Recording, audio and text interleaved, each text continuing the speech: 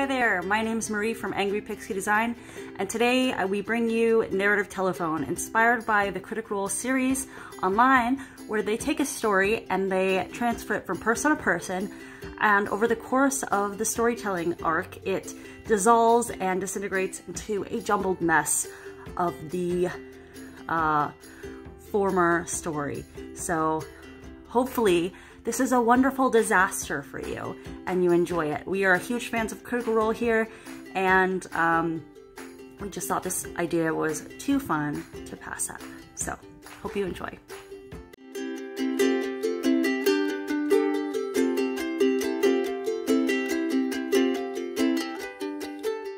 Hey, my name's Caduceus Clay, and I'm not much of a reader, but my parents did tell me a really good story from when I was younger, and I want to share it with you today.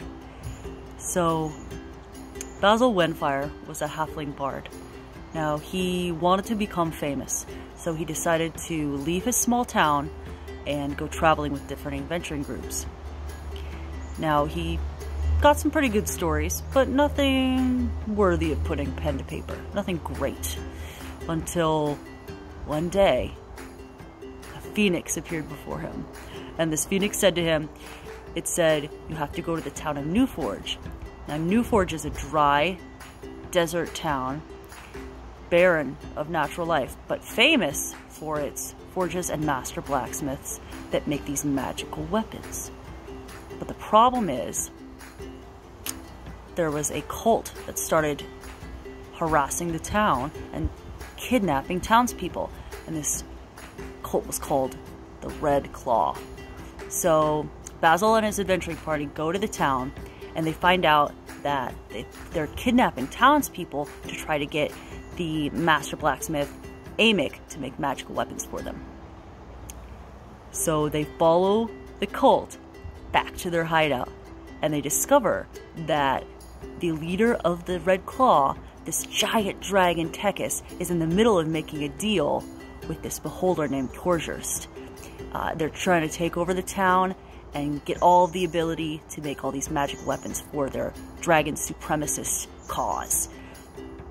So, the group sneaks in and they use illusory magics to cause Tekis and the beholder to get into a fight. And in the midst of this chaos, they go and they rescue the townspeople.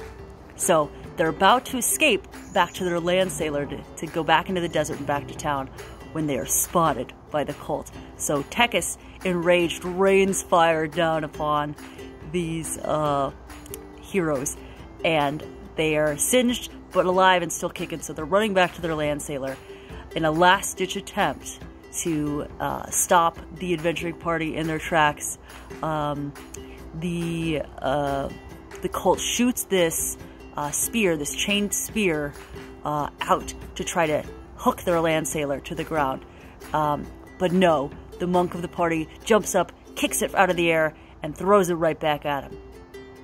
Now, not to be outdone by these theatrics, Basil looks to the dragon and is about to cast Polymorph, but he has to decide what he's going to make him. He thinks, shall I make the dragon a butterfly?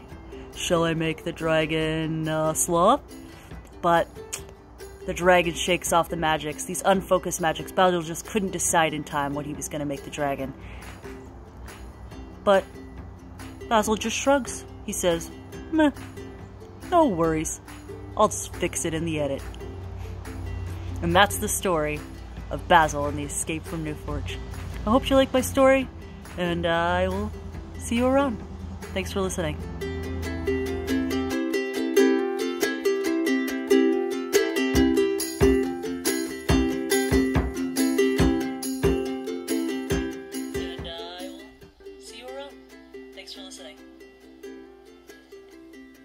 Okay. Alright. So, I'm Caduceus Clay. I'm Caduceus Clay. And I'm not much of a reader. But I have heard a tale or two in my time. So, my parents told me the story of Basil Windfire. who was adventuresome and he liked to travel, but he'd never had a story worthy of putting pen to paper until he traveled to the town of New Forge.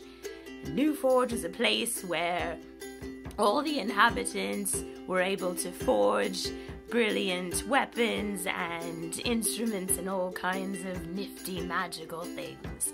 But there was a problem in New Forge, which was that the townspeople were being kidnapped by cultists of the Red Claw, and people were going missing, and it was very scary. And so Basil and a party of people from New Forge decided to set out and pursue the cultists. So when they came upon them, they found that the cultists of the Red Claw were working with a dragon whose name escapes me. Tekis, the dragon's name was Tekis, and also a beholder whose name definitely escapes me. But the dragon and the beholder and all of the cultists were working together for their dragon supremacist cause. And so Basil and his party they pursued them and engaged in combat with them. They rolled initiative, and as they were engaged in combat, Basil decided that he would turn the dragon Tekis, that he would cast polymorph on the dragon, and he thought to himself, should I turn him into a butterfly? Should I turn him into a sloth? But the dragon shook off the magic because Basil had taken too long to decide. So that didn't work. So the monk of the party used a magical thing from New Forge called a chain spear, and oh no, that wasn't the monk. Sorry, the chain spear was fired by one of the cultists, I think, and it didn't work. The party was able to. Oh, that's what happened. The monk of the party turned the chain spear back against them. I can't remember how, but I think he kicked it back at them and something. I don't remember. So the party was they were successful. Or they.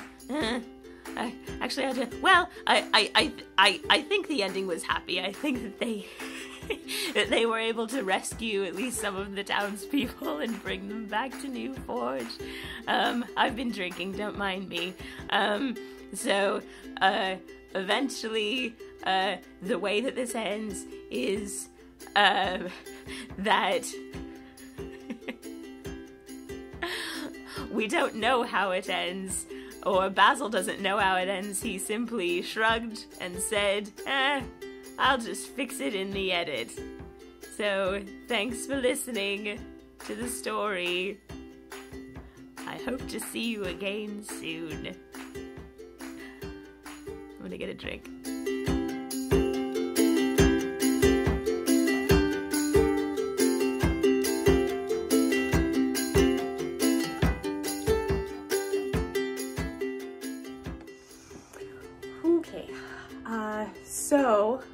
Hi, I'm Caduceus Clay, and I am telling a story that my parents told me about a man named Basil Whiteclaw. Basil wanted to be an adventurer, and but never had any good stories to put from pen to paper.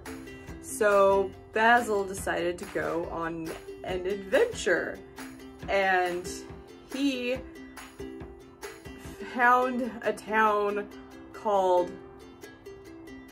North Forge, and they made all sorts of really cool magical things in North Forge, and he found out that the city was being controlled by a bunch of cultist called the Red Claw. And the cultists were serving a dragon and a beholder. The dragon's name was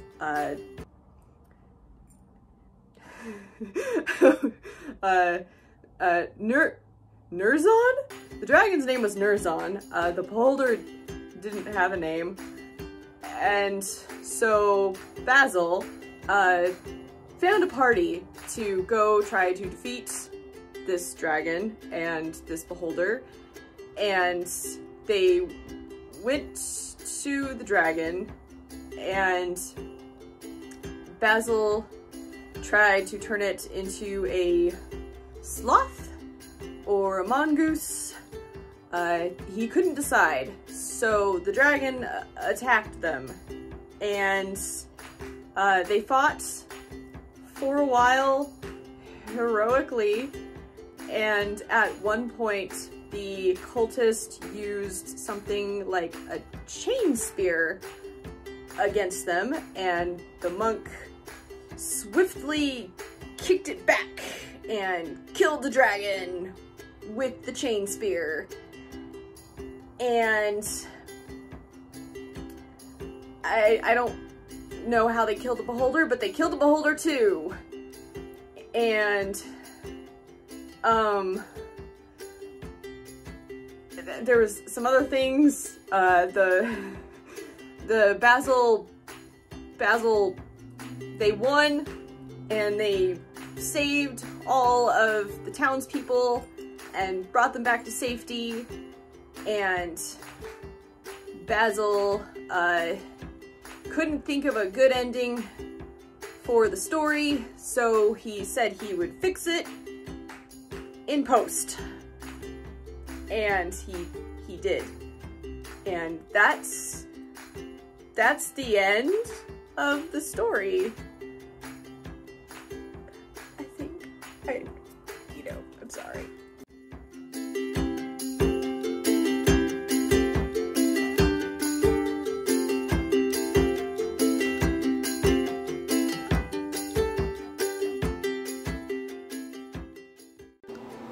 Oh shit, okay.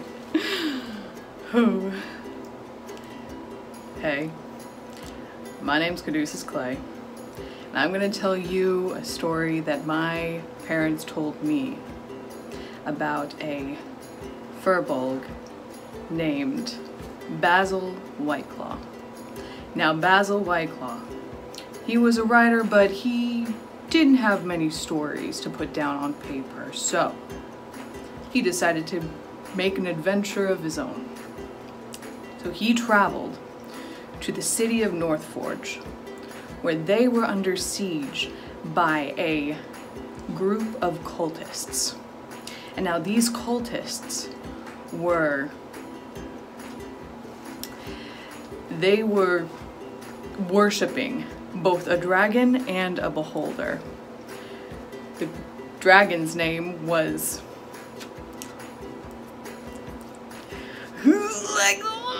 the dragon's name was the names are unimportant because the beholder didn't have a name either, but the group of cultists was named the Red Claw. And so Basil knew that these people couldn't go without help. And so he decided to get an adventuring party together to go fight the cultists, the dragon, and the beholder. And now, initially when they were sneaking up on the dragon, Basil didn't know whether or not he wanted to turn the dragon into a sloth or a mongoose, and so it gave the dragon, the cultists, and the beholder time to react. And so they went into a huge battle. And the final blow, it was a massive battle, and people nearly died, but finally there was a chain spear that was thrown, and then kicked back by the monk of the party straight into the heart of the dragon, which scared the cultists and the beholder so much that they fled. And so the city was saved. And Basil couldn't find an ending to this story for some reason, even though that was a pretty great ending. I don't know. But he decided to fix it in post, which is great because he was writing his own story, so he could fix it any way he wanted. And that is the story that my parents told me. But this next story might go a little something like this.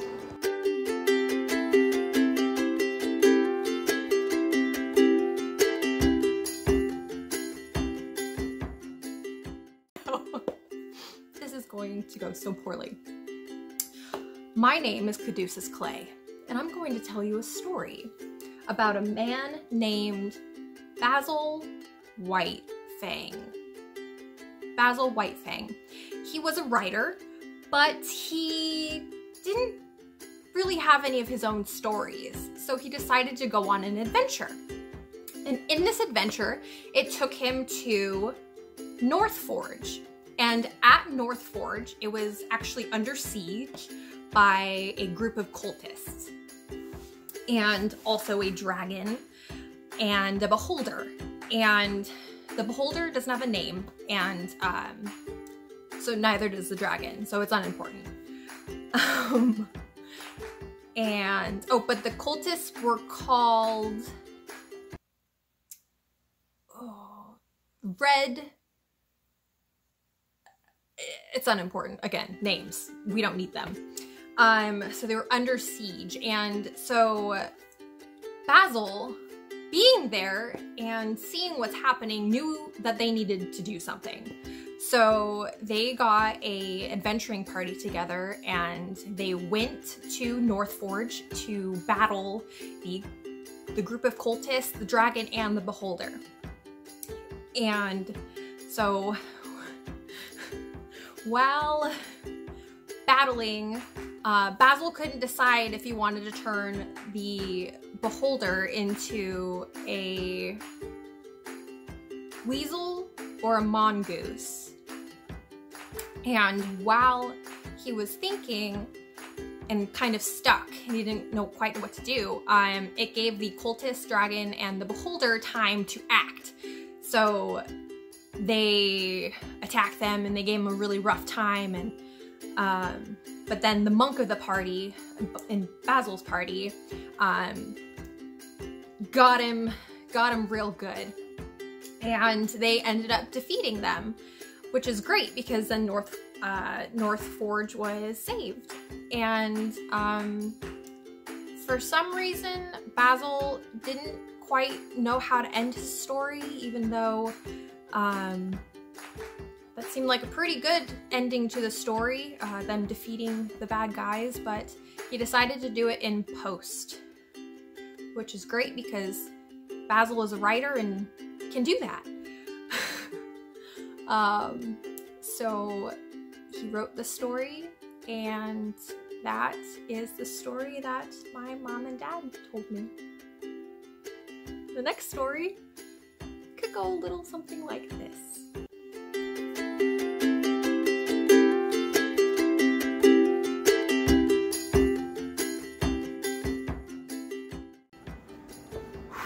So this is gonna be bad. Okay. Hello, my name is Caduceus Clay, and I'm gonna tell you a story. So there was a man named Basil Whitefang, and he was a writer, but he didn't have any stories of his own. And he went on an adventure. He went on an adventure and actually went up to the North Forge, and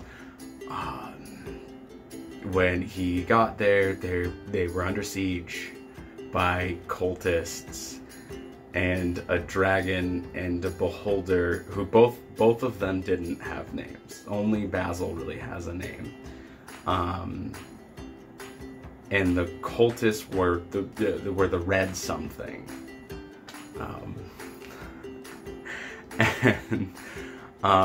So Basil went and got a adventuring party together, and they fought the cultist, and Basil was trying to decide if he was going to turn the dragon into a mongoose or a raccoon? I can't remember. And before he did, the cultist and the dragon and the beholder all acted and they attacked, and it was looking bad, but the monk in Basil's party, you know, did his thing, and he saved the day, and they won, and Basil didn't have a good way to end the story, so he printed it, or he did it in post. I think he printed it. That's the story my mom and dad told me. But you know, the next one could go something a little different. Maybe like this.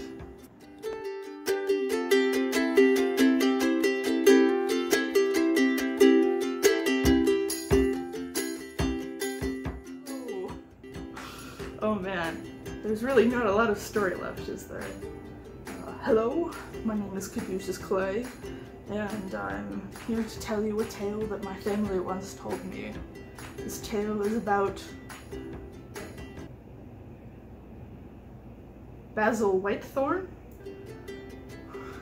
That's really the only detail left, so I'm not sure why I forgot about it. He was a writer, and he recorded, I guess, the tales of his exploits. He had to go north to a red keep where there were cultists, and also a dragon, and also a beholder. That seems excessive. But he brought with him an adventuring party. In the adventuring party there was at least a monk. No one had names. The dragon and the beholder did not have names either. But they went north, and they went to fight this dragon and these cultists in this red keep. The monk did something fucking awesome and monkey, and punched the shit out of, like, this dragon. I guess that's the end of that story. All I know is that Basil eventually, and his team eventually won the day, and recorded their exploits, I think, in a book? Maybe pages? Adam said something about pages. It's likely that it was in a book because he was a writer, but there was also a mention of fixing it post, which is decidedly not part of the story, I can imagine. But that's all the tale I have for now, which sadly wasn't very much. But there might be another tale that goes a little bit like this.